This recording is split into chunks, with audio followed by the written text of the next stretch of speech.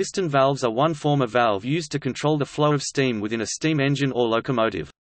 They control the admission of steam into the cylinders and its subsequent exhausting, enabling a locomotive to move under its own power.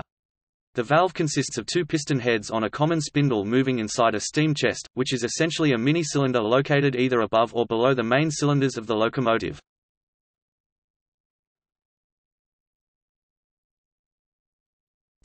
Overview.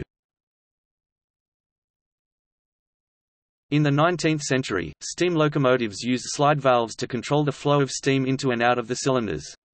In the 20th century, slide valves were gradually superseded by piston valves, particularly in engines using superheated steam. There were two reasons for this. It is difficult to lubricate slide valves adequately in the presence of superheated steam. With piston valves, the steam passages can be made shorter.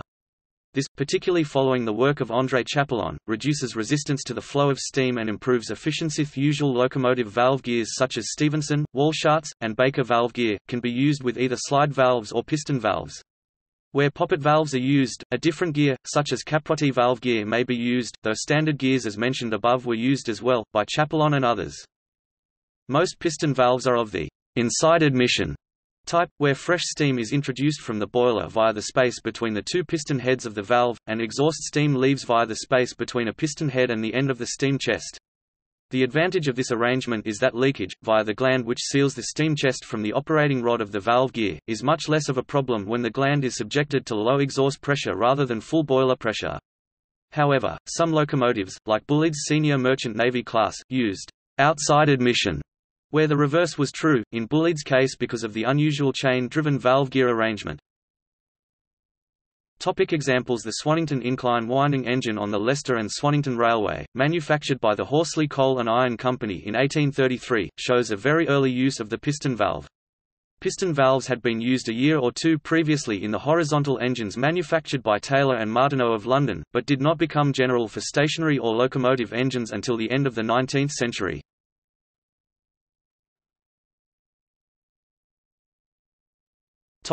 Design principles. When on the move, a steam locomotive requires steam to enter the cylinder at a controlled rate.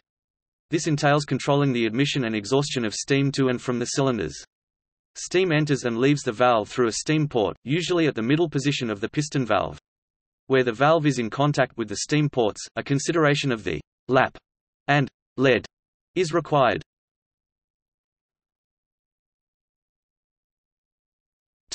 Lap.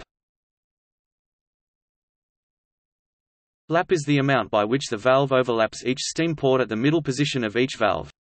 However, there are two different types of lap. The first kind is the steam lap, which is the amount by which the valve overlaps the port on the live steam side of the valve piston, i.e. the distance the valve needs to move to just begin to uncover the port. Secondly, there is the exhaust lap, which is the amount by which the valve overlaps the port on the exhaust side of the valve piston. Exhaust lap is generally given to slow-running locomotives.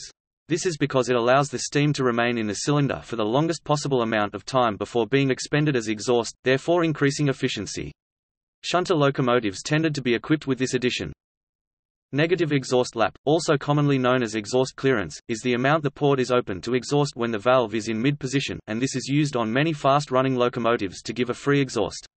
The amount seldom exceeds 1/16 in. When exhaust clearance is given, the cylinder on both sides of the piston is open to exhaust at the same time when the valve is passing through the mid-position, which is only momentary when running.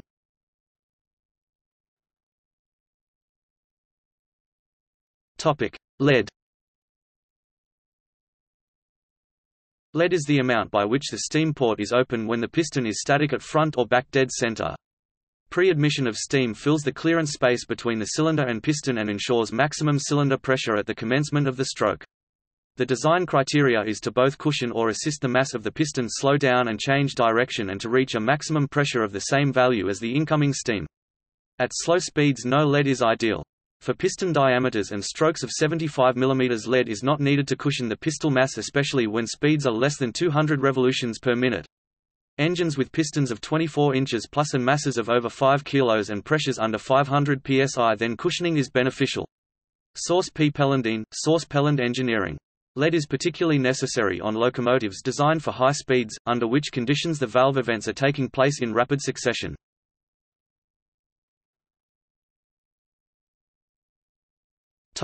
Valve travel. Long travel piston valves allow the use of large steam ports to ease the flow of steam into, and out of, the cylinder.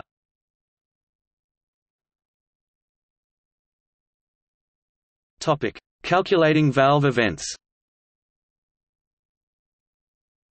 Given the valve's lap, lead, and travel, at what point in the piston stroke does the valve open and close, to steam and to exhaust? Calculating an exact answer to that question before computers was too much work. The easy approximation used in Zuna's and Relo's diagrams is to pretend that both the valve and the piston have a sine wave motion, as they would, if the main rod were infinitely long. Then, for instance, to calculate the percent of the piston stroke at which steam admission is cut off, calculate the angle whose cosine is twice the lap divided by the valve travel. Calculate the angle whose cosine is twice the lap plus lead divided by the valve travel. Add the two angles and take the cosine of their sum, subtract 1 from that cosine and multiply the result by -50. As built, the Pennsylvania's I-12-100 had lap 2 inches, lead 1/4 inch and valve travel 6 inches in full gear. In full gear the two angles are 48.19 dag and 41.41 dag, and the maximum cutoff comes out 49.65% of the piston stroke.